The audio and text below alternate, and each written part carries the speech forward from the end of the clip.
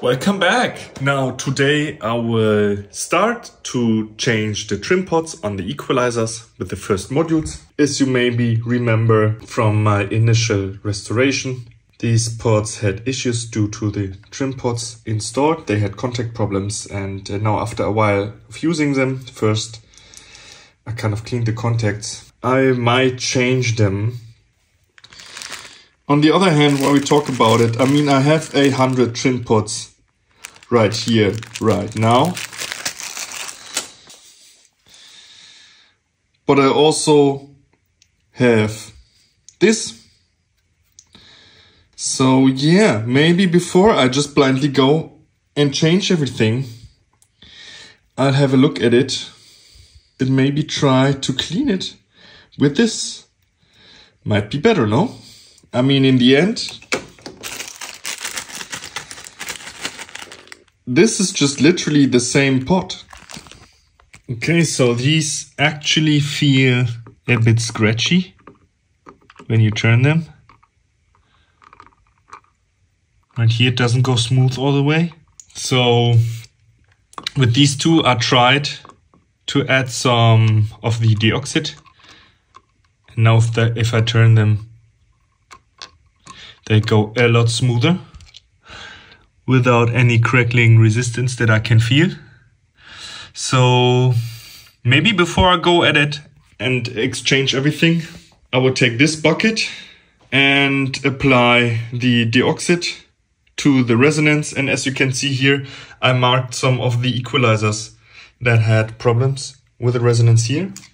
And when I mix on this board, I have this bucket for drums, so it gets used all the time. So yeah, let me just clean all the trim pots with the deoxit, set them back in, tune them again, and see how that works.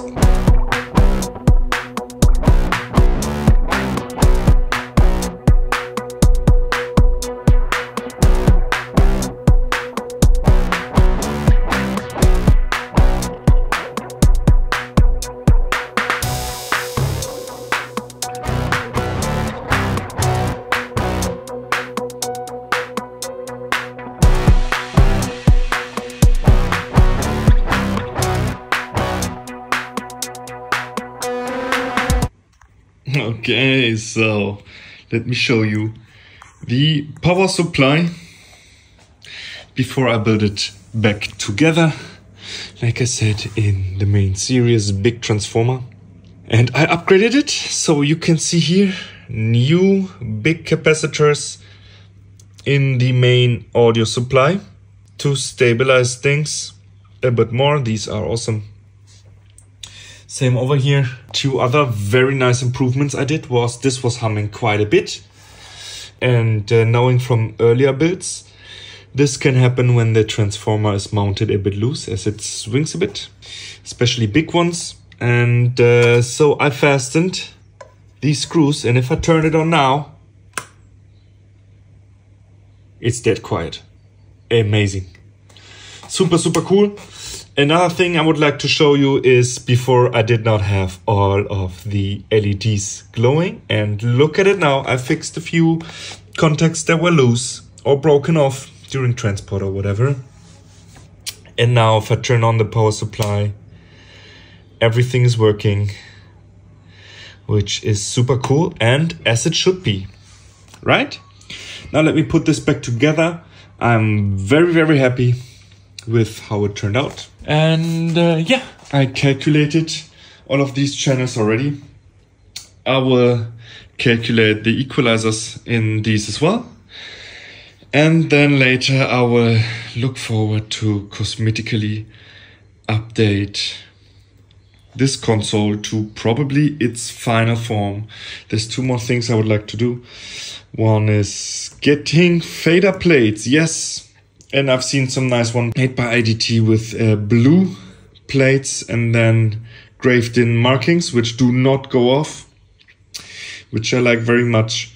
And then also I've seen ADT consoles that had plexiglass in front of the meter bridge, and I thought this was so cool.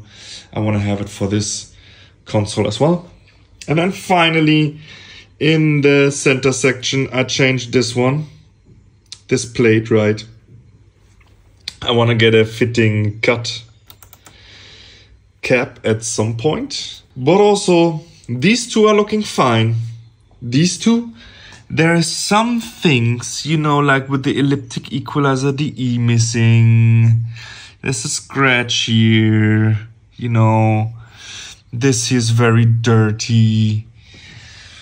So I probably ask ADT.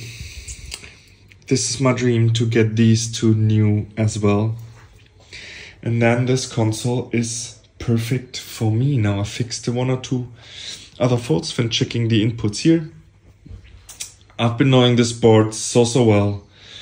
And yeah, I love it. And also fixing this is a breeze for me now. And I keep you updated with the updates. Have a great time and bye-bye.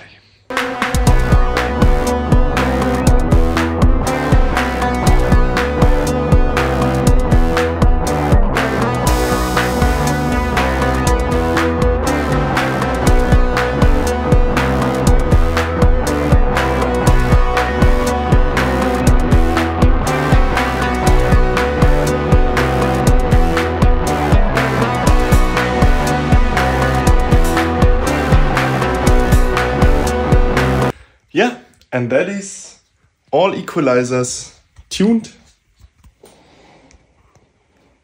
Here, what a beautiful array.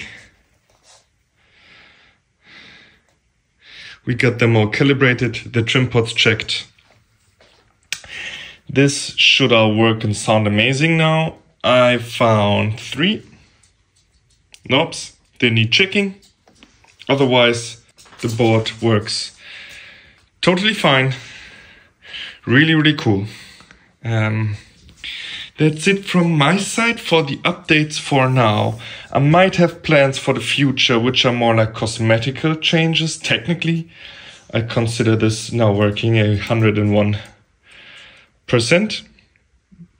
Also, if I look at the curves now, it looks really good. And yeah, like I said, if I should do updates, they will be cosmetically. I've seen very cool fader plates in black. I know the update costs 600 euros for all of them, but I might do it at some point. Then yeah, this plate here I want to switch, and then this probably as well, because they're in the center. Very important for me. But it's luxury, right? And then maybe get a dark plexi front to it, which I've seen on other desks that I quite liked. But yeah, that's it for now. And I will continue working with this board, mixing with it, testing it. And yeah. Okay, here we are. Finally, I have all the parts ready for the wagon, for this rack that goes with the ADT console. Now I had all the pieces of wood cut to size in the construction store. I have all the necessary work from Thomann, which is these ones that I cut, and all the screws and whatnot, as well as the reels, which I absolutely love. I have these on another wagon in the studio as well, these blue wheels. They look cool, they run very light. The stop thing here is amazing, and if I understand it correctly, they're rated for 140 kilos per wheel, which is just crazy. And yeah, you can also see I already prepared all the dubels, so I can put this together. Now my goal is, and you can see Ah, that's close to perfect in terms of height. My goal is to just transfer all these devices, including the cabling, onto here without having to uncable everything and then put it all together. And I think I'll have the console come out a bit to have better access. Well, I'll play around with this and see how it goes. Stay tuned.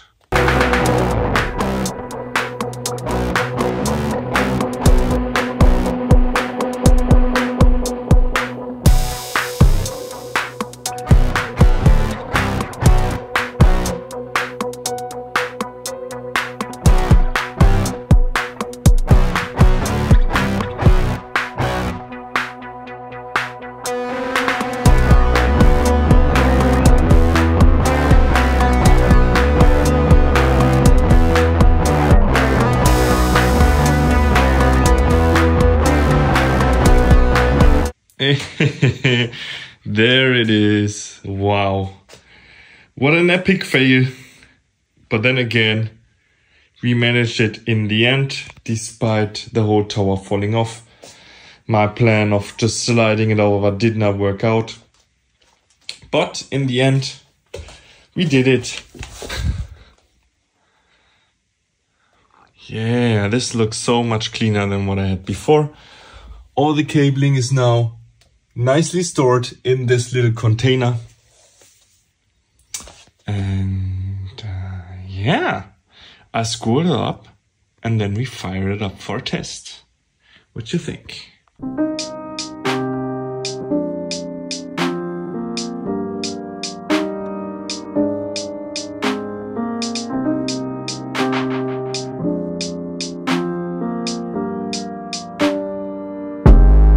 Okay, so the final question, what did the ADT mixing desk cost me in total with all parts and things I had to pay for the restoration?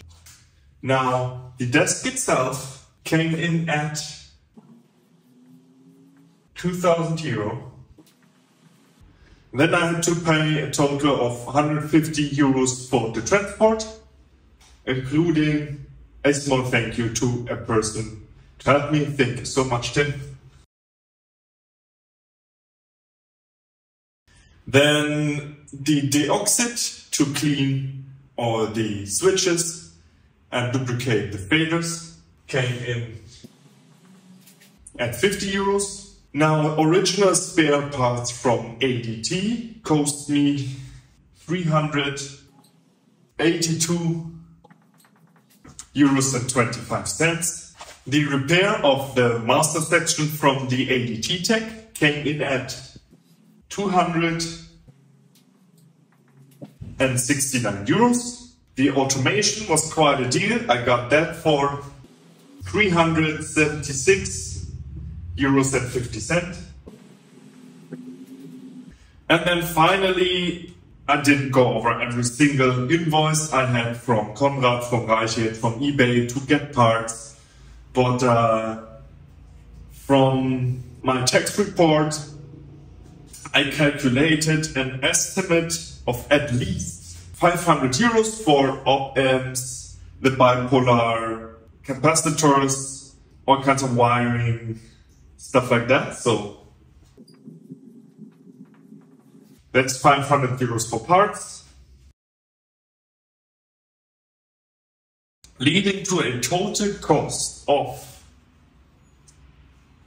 3,727 euros and 75 cents. This is a bit less than I expected or had in my head. I calculated roughly 5,000 euros. But maybe the number won't stay at that, because if I'm going to be buying blank plates, fader plates, like the master section plates, fader plates, and build a plexi, I might reach the 5,000, because another fader plates alone is 600 and then 120 per master section plate. So with the plexi, we should be at around 4,700 if I do all the premium upgrades. I did not calculate all of the wiring in, that would be a little more expensive. I built an interface system that is not included in here, which is another 1,500 euros to make a complete system. And then of course, this is materials only. My estimates in 200 working hours.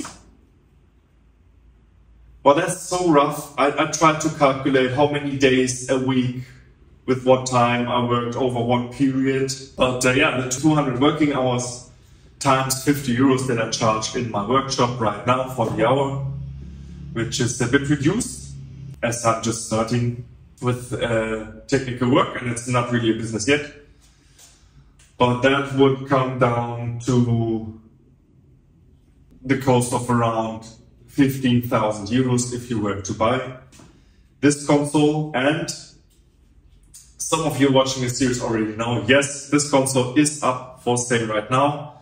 It does not fit my studio. Maybe I'll add in a short video of the stairs, which are the entry to my studio, so the desk does not fit. I'm using this desk at my home right now to mix my own music. It works like a charm. I use it regularly and it's great fun to use, to play, as you might say, but it can't stay in my bedroom forever, so I'm giving it away for somebody to buy it. And yeah, I keep you updated about that. Until then, I hope you enjoyed this episode. Feel free to give me the all buttons in or like and subscribe. Until next time, have a good one.